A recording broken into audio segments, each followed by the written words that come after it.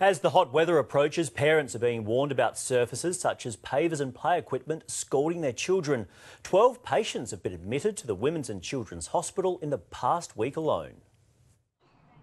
As the temperatures rise, so too does the danger to children doing things that otherwise would be safe. I think that's going to be too hot, Elizabeth. With more hot weather on the way, doctors are urging parents to watch out for hot surfaces like pavers or play equipment, so a trip to the playground doesn't become a trip to the hospital.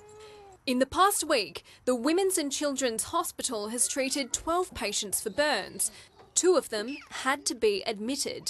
One in particular required admission for a period of approximately 10 days, with dressings over that period of time which were quite painful for the child. They say children's reflexes are slower than adults and might not realise they're being burnt until it's too late. They have a different reactive time, so you and I would react differently and get ourselves out of danger. And a child has also got thinner skin as well, so coupled with those two things, they can cause a serious burn. While the sun safety message is front of mind for many parents, put the hats on, sunglasses, sunscreen, bring some water.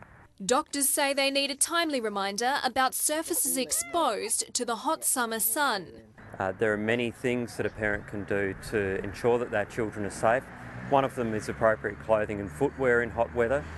The other is just checking the environment that they're going into. If your child does get a burn from a hot surface, like a metal slide, doctors recommend following the rules of first aid. The first aid for a burn injury is 20 minutes of cool running water, and then if there's any blistering, cover that and seek medical attention. Paris Martin, 9 News.